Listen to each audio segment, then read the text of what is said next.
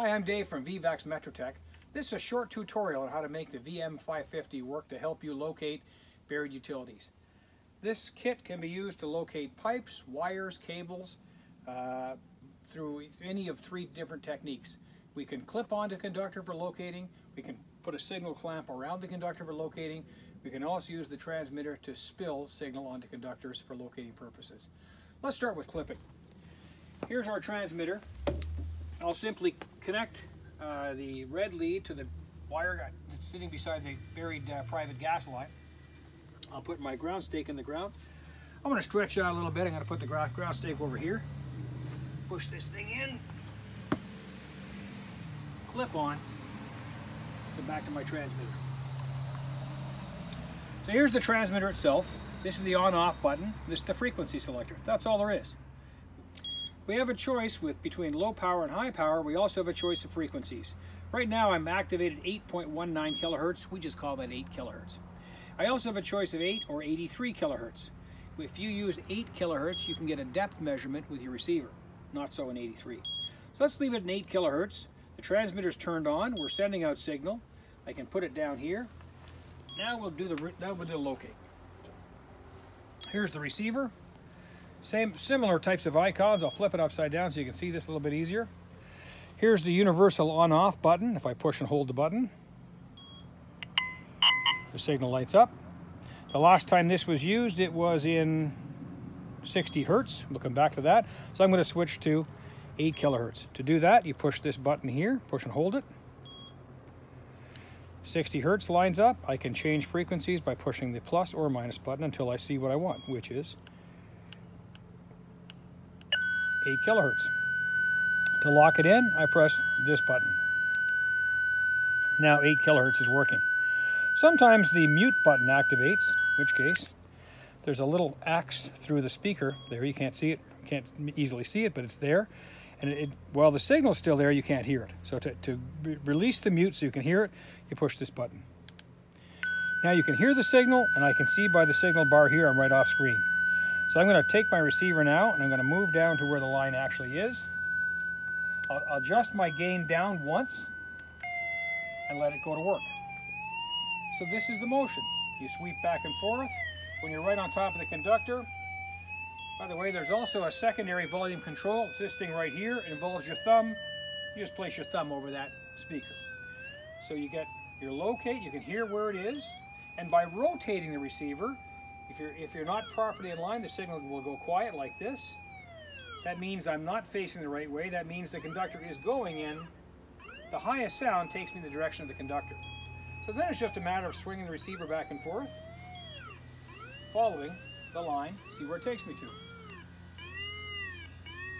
So here's us doing a locate. Now my signal's getting a bit weak as I walk away from the transmitter, so I'm going to turn my gain up just a little bit by pushing the plus button here. Just a little bit. Here it comes. Now I'm back to a good locate signal, and I continue doing my locate. I'm going to follow it around the corner. We can see clearly that conductor is exactly right here and going in this direction. So as I follow this line around the corner, it makes the corner. In fact, anytime you're doing a locate, if you have signal here and you lose signal, the first thing you should do is stop and sweep the receiver in 2 different directions. In this case, you'll hear the signals over here. Whenever you hear signal to one side of you, step over to that signal and follow it. And now I can continue to follow this line right around the corner. Here we are, tracing the gas line that I put my signal on back there. This kit is ideal for locating private utilities, backyard locates. It's great for landscapers, it's great for excavators, anybody in the excavation business, tree planting, etc. Anyone digging around your house. Allows you to locate conductors that are privately owned. That would include things like this Generac, the feed lines coming and going out of the Generac, power and gas, or gas barbecues, or pool heaters, or in-ground lighting circuits. It's a fantastic little locate set for that purpose. Once we've done the locate, let's show you how the depth measurement works. I simply position my receiver over top of the field, look for the strongest signal, rotate it to make sure it is the strongest signal, and it is. Stand the receiver straight up and down and simply push this button once quickly, like this. It comes up and says 2 foot 10 inches deep. It'll default itself to clear in just a moment. All right, now we're going to show you how to locate a power conductor using the VM 550 transmitter and receiver. And instead of using the signal clips where we clip onto a conductor, we're going to use the signal clamp instead. It's pretty straightforward. All you do is clamp around the conductor you want to follow. Make sure the jaws of the clamp are closed. Turn on your transmitter.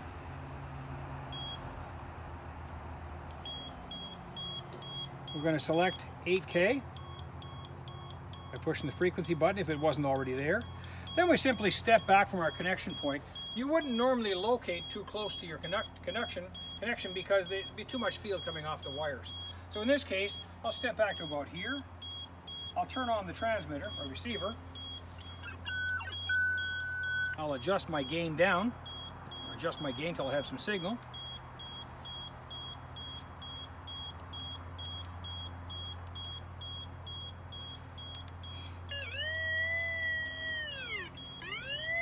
Here's my signal right here.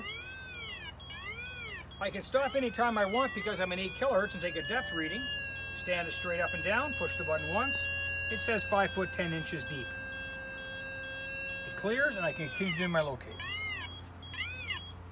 So we can clearly see where this conductor is by clamping around it. We could also have taken our transmitter and gone to the far end and put our signal on at that end and located back to here. Another great feature of the VM 550 system is it has power mode. So you can locate using the receiver alone in power mode, 60 hertz, even without using a transmitter. To do that, you simply turn on power mode. To activate 60 hertz on your receiver, you simply push and hold this button until the last frequency you used pops up. You can scroll up and down the frequencies by pushing this button here until you see what you want, in this case 60 hertz. When you like what you see, you push the button, it turns it on. Then it's simply a matter of taking the receiver, coming down to where you think the line is or might be, and sweeping across. And what you hear is that power sound when you're on top of the conductor. Adjust my gain down a little bit. I can zero in on exactly where that line is. So I can see where I have an energized power conductor, and that is a power conductor that's under load. If this was a conductor that didn't have any load on it, or very weak load, you likely wouldn't pick it up in power mode. So 60 hertz finds the most dangerous kind of conductors, the ones that are loaded with a good 60 hertz field. So once we find the 60 hertz field, if we want more information about that, we can follow this line to its source, or we can put our own signal on this without even exposing it. And the way we're going to do that is by switching to induction mode. In induction mode, we're simply going to bring the transmitter to where we found this line right here.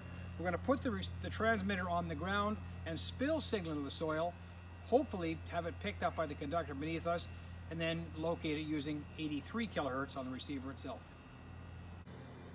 So now that we've located a line in power mode right here, I'm simply going to take my transmitter and with nothing plugged into it, place it on top of and across the direction of where we think this line is traveling. I'll simply turn on the transmitter. And with nothing plugged into the transmitter, it automatically defaults to the induction mode, which in this case is 83 kilohertz. So now that it shows 83 kilohertz, we can begin our locate. You never want to locate within about 30 or 40 feet of the transmitter though, to avoid picking signal up right through the air. So we're going to step further down where we believe this line is and pick it up and follow it from there.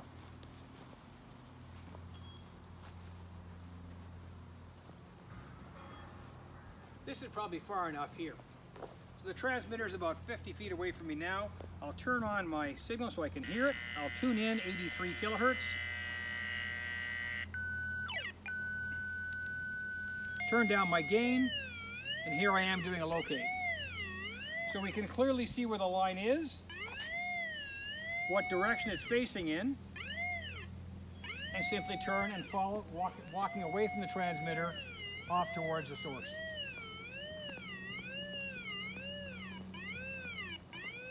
And if you want to know exactly where this line is, you simply move the receiver and listen for the highest signal right here, rotate it, and and that's where you put the paint right there. That's where this line is. Hey, thanks for watching this short instructional video on the features and benefits of the VM550 system. We hope you've enjoyed this. If you do have any questions, please contact us at vivax-metrotech.com or click the link below. Thank you.